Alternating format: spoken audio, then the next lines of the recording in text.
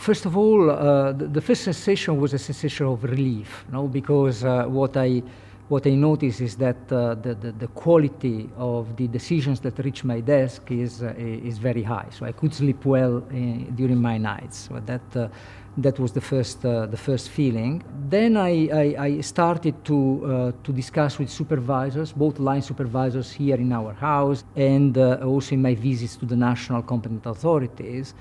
And I realized that major progress which has been made in these first 5 years of the SSM have, however, left us with a system which is a little bit cumbersome, heavy for us as supervisors and maybe also for the banks. There has already been a refocusing on simplification. I think that dealing with complexity and trying to make processes a bit lighter should be a great focus of our attention going forward.